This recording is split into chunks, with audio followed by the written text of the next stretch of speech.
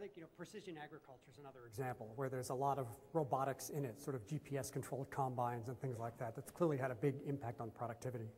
Yeah, and at the expensive end, and now can we make cheap robots that for African agriculture, smallholders actually would help out? Hi, so my name is Jasmine. I'm from Beijing, China. I'm a freshman. My major is undecided. I want to start this by telling a little story when I was young. So when I was young, very short, my parents and my friends and my teachers will always ask me, what would you want to be when you grow up? And my answer was always, I want to be one of the richest person in the world. So here I am, here you are. So if so if A is equal to B and B is equal to C, that means A is equal to C. So I want to be you, I guess. And so what is one word of advice that you would give to someone like me to become someone like you? Okay, well, I didn't start out with the dream of being super rich. And even after we started Microsoft and the guys who ran Intel, Gordon Moore and those guys were billionaires, I was like, wow, that must be strange. And so it is. It's quite strange. But, so a little bit, I think most people who've done well have sort of found something that they just are kind of nuts about doing, and then they figure out a system to hire their friends to do it with them. And if it's an area of great impact, then sometimes you get sort of financial independence. But wealth above a certain level really is just, it's a responsibility that then you're going to have to either A, leave it to your children, which may or may not be good for them, or B, try to be smart about giving it away. So I can understand wanting to have millions of dollars. That's, because there's certain freedom, meaningful freedom that comes with that. But once you get much beyond that, I have to tell you, it's the same hamburger. Dick's has not raised their prices enough.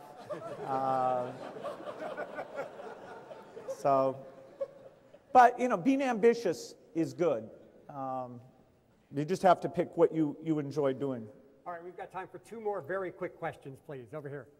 Hi, my name is Pauline Ross. I'm a computer science and industrial engineering student. To kind of play devil's advocate for a minute, there's been a lot of information coming out about how the prevalence of technologies impacted kids these days. They can't read body language as well, relate to each other as well, speak as well. And so I was kind of wondering how you felt about that and what you feel like some of the responsibilities of computer scientists and other people who generate this technology are to society. Well, we should always measure the good impacts and the bad impacts of the stuff we have. Certainly whenever a new technology comes along, there's a lot of fear about what it's going to do. When the printing press came along, there was a great fear that people would just read books and not go out and seek, real experiences. And I tried that when I was a kid, just reading books, and maybe I'd be more rounded if there hadn't been books around. So I think it's hard. I haven't seen any evidence of any significance that socialization has really broken down in some bad way. I know that with Skype now, I meet my daughter's boyfriend's parents when I walk into her bedroom, and there they are on Skype. So socialization is changing, but I'm not sure you can really say that there's a negative vector there. And there's so many positive vectors about if you're curious and you want to learn something. I was young and I'd ask a question about, hey, what's fertilizer? If the World Book didn't have it, I wasn't going to get the answer. Now, of course, you can go online, watch videos, and my children are always asking questions where if I don't know the answer, we just go and it's actually kind of fun to learn it together. So I'd say on balance, I think we're quite quite far ahead. You know, there are some things about privacy, you know, maybe overuse of pornography, you know, letting your kids play too many video games, so you have to set a quota, just like I had to have a quota for how much I was allowed to read. But you know, I think overwhelmingly we've got mostly positive things, including the opportunity ahead of us of how the tool gets used in mainstream education. Okay, because I promised one last question very quickly, please. All right. My name is Xing, and I'm an electrical engineering major. I'm not going to ask you anything about politics or how to be a rich man or something. Just wondering, a really quick question. So from personal computer to internet, and now is smartphones, well, mobile internet. What will be the next generation of the technology, and what will be the future of technology? Well, in a sense, the only difference between a phone and a PC is sort of the screen size. You have the size of the screen and the input technique. And so, you know, in a classroom you have a big, big, big wall, and in your pocket you have this little device.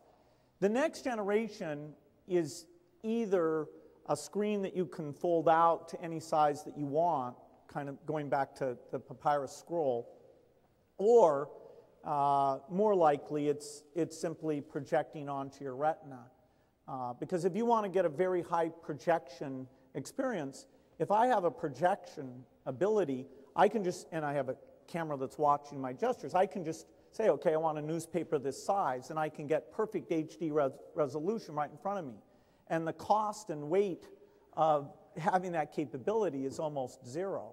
So, you know, eventually we'll laugh that there were these big flat glass screens that were expensive. If you dropped them, you broke. All you're trying to do is put stuff on your eye, that's all. So what a weird contraption, all these LCD chemicals and chips and things. You're just trying to project into my eye. Why don't you just go ahead and paint there? So I do think that's the display technology. Now then you get into the pervasive sensors and the robots and things that mean that the dividing line between this is a computer A, this is computer B, sort of gets lost in that picture. So the pervasiveness and the perhaps the projection are along with the new interaction techniques are where it takes on a different form. So before we thank Bill, I'd like to take a minute and invite Bill Gates Sr. up to the stage. It's a real privilege to have both Bill Gateses here today.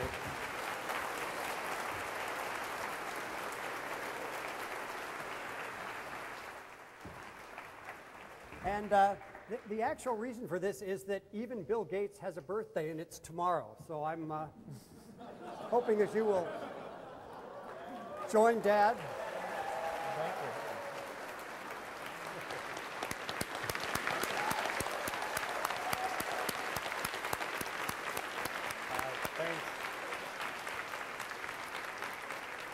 Bill Gates, thank you so very much for being here today. All right, wonderful, thank you. Thanks to all of you.